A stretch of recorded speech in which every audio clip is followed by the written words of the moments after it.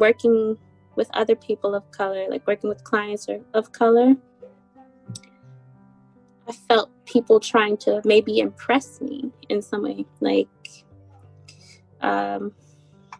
feeling like they have to appear or present a particular way, because why am I in the chair of the patient and we look exactly alike and you're in the chair of the therapist? Maybe I should be doing better. I should be in a better place or a more elevated place or something. Or I sit with people and they try to intellectualize, and I'm a very conversational person, very down to earth.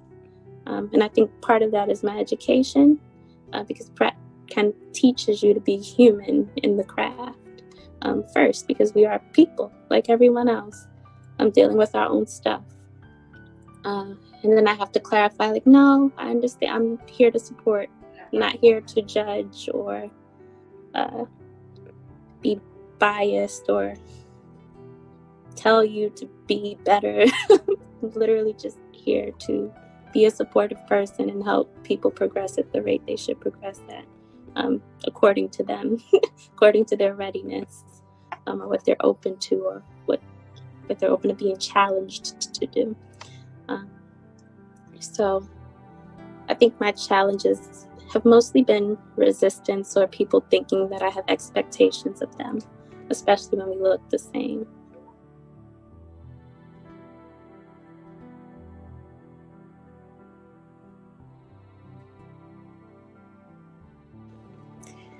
I'm learning that it's one thing to be knowledgeable about like diagnoses and protocol and things like that. But there are nuances to different cultures. And I think being open to those nuances and being open to learning about those is really helpful in populations of color. I even had to catch myself working with a couple with an ACS case, where the woman was, I would say, Asian, and her husband was a Black male, and they had an ACS case. And I told my supervisor, I was like, I think he might be abusive. This woman is really timid, you know? And she had to check me and say, well, did you ever consider that in a relationship in particular cultures, this might be how people present? You know, it may not necessarily be a sign of abuse. It might be a cultural thing, and to be aware of that.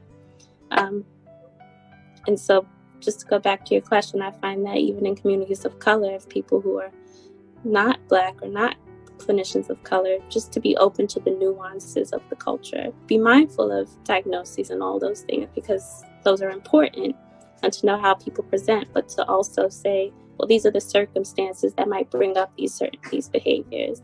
And so I might have to interact with people or understand people in a different way because of those nuances.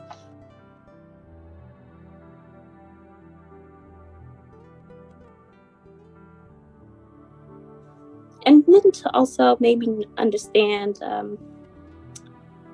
privilege, because in some instances, I mean, we are already in a position of privilege as clinicians, right? Because we can say something and write it down, and it's almost like it becomes truth or fact. But when when you bring race and racial relations and the way it is in the state of the world, in the country at the moment, bring that into a situation where someone is already in a position of power, it's like, well, understand too,